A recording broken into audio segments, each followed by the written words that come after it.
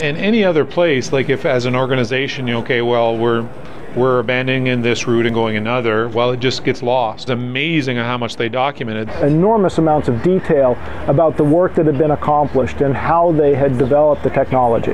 They were written to very high scientific standards that we can go back and do once again, or repeat once again, things that were initially studied back in the 1960s and 1970s. Now, you were aware of the Molten Salt Reactor Experiment. There were some journal articles that gave basic background. They had a full issue of a pretty substantial nuclear engineering journal. But the thing that was missing was this extensive compendium of 100-page reports that gave enormous amounts of detail about the work that had been accomplished and how they had developed the technology. And using that, we were able to accelerate our work in looking at how to develop fluoride salt-cooled high-temperature reactors, a variant of the earlier molten salt reactor technology.